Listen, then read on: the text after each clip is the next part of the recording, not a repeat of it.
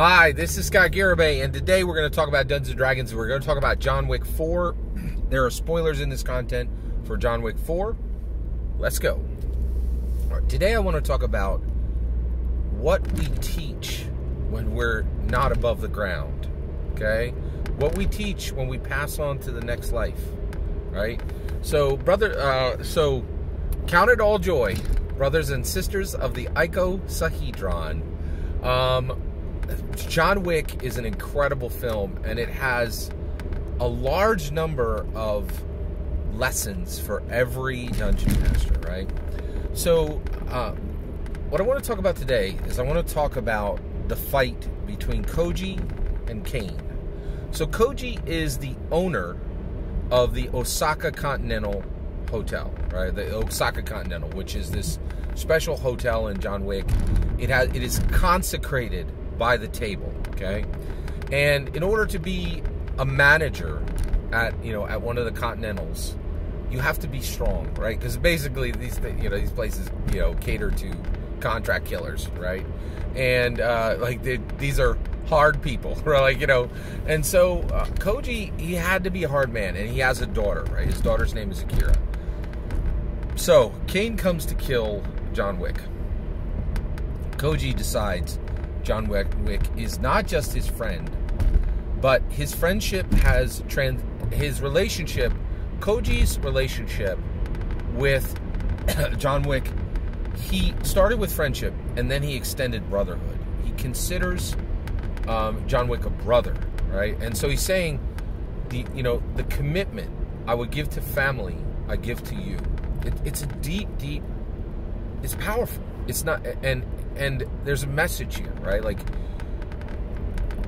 Koji is willing to lose the Osaka Continental and lose his life for his brotherhood with John Wick, right?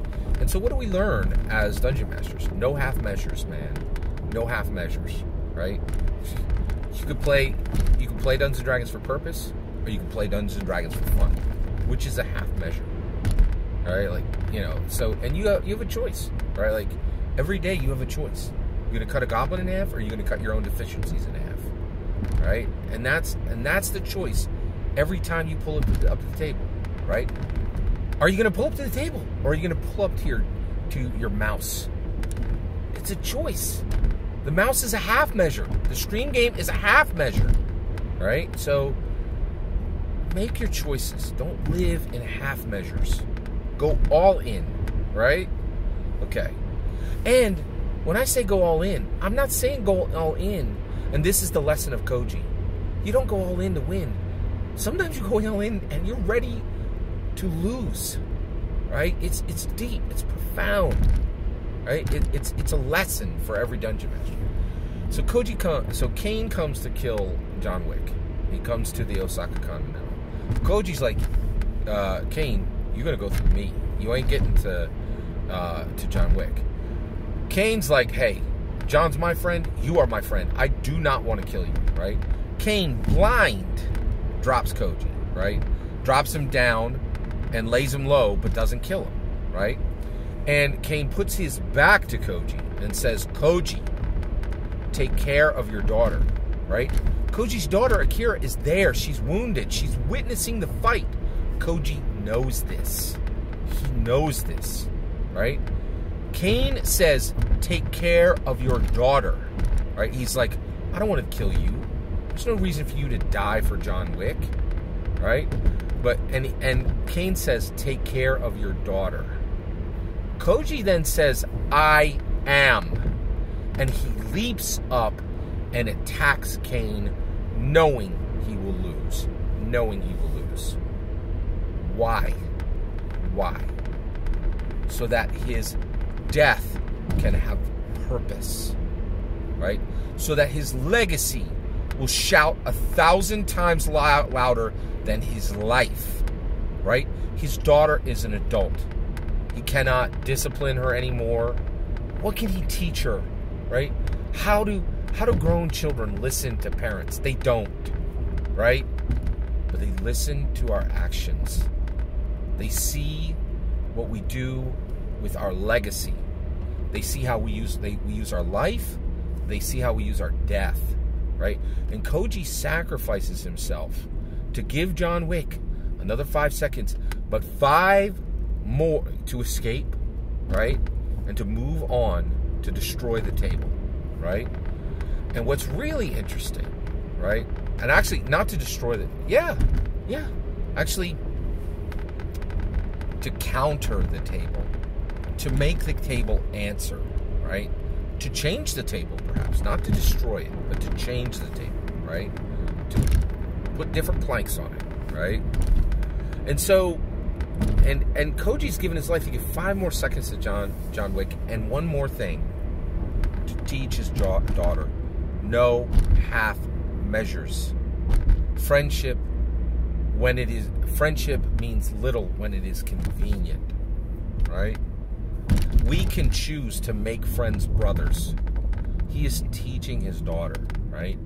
And when he goes against Cain and he loses his life, he has a death of purpose. What does this have to do with Dungeons and Dragons?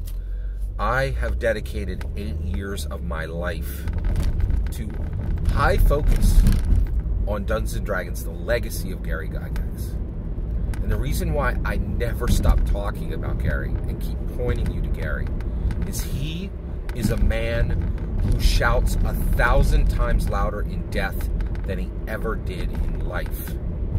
His name is in every player's handbook, every edition, right? You got Ben from Questing Beast saying, oh, look at this D&D book. Does it have Gary's name in it? You can go kick rocks. Dungeons & Dragons 5th edition has Gary's name listed in the PHB, right? The book, the gate you come to Dungeons & Dragons through in Dungeons & Dragons 5th edition, the Now, the D&D Now, shouts Gary Gygax's name. It honors him, it carries his legacy forward, and through Dungeons & Dragons 5th edition, right now, Gary's legacy shouts at a decibel that can be heard to the most charismatic, confident, intelligent people in the world breakers, the world makers, the world shakers. Let's lead lives of purpose. Let's have deaths of purpose. Let's structure our life so that we shout from the grave louder than we ever shouted when we were on this planet. That's what Gary's doing right now. I hear him in Keys from the Golden Vault. I hear him in Dragonlance Shadow of the Dragon Queen. I hear him in Tales of the Yawning Portal. I hear him in the D&D PHB, in the D&D DMG, in the D&D Monster Manual 5th edition, right? I hear him in Storm King's Thunder. I hear him, right? And you can too. Do not lose sight of where his true legacy is. It's not in dusty, crusty old books celebrated by grognards. It is celebrated by the progressives who embrace Dungeons & Dragons now and face every cultural issue with courage, exactly the way Gary did. He shouts from the grave. Live a life of purpose. Have a death of purpose. No half measures. If you call somebody your friend, you are there for them always, right? And not when it's convenient, right? And I'm trying to live that up. I'm trying to be a friend where when it's hard to be your friend, I'm there, right? And John Wick 4 is a beautiful path to better understand Dungeons & Dragons. If you haven't seen this film, see it. It is amazing, right? It resonates at the frequency of Gary. Every single word of that is my humble opinion. What matters is when I get to hear your humble opinion. When you get in the comments and send your traffic. Please consider liking and subscribing, and have a wonderful millennium.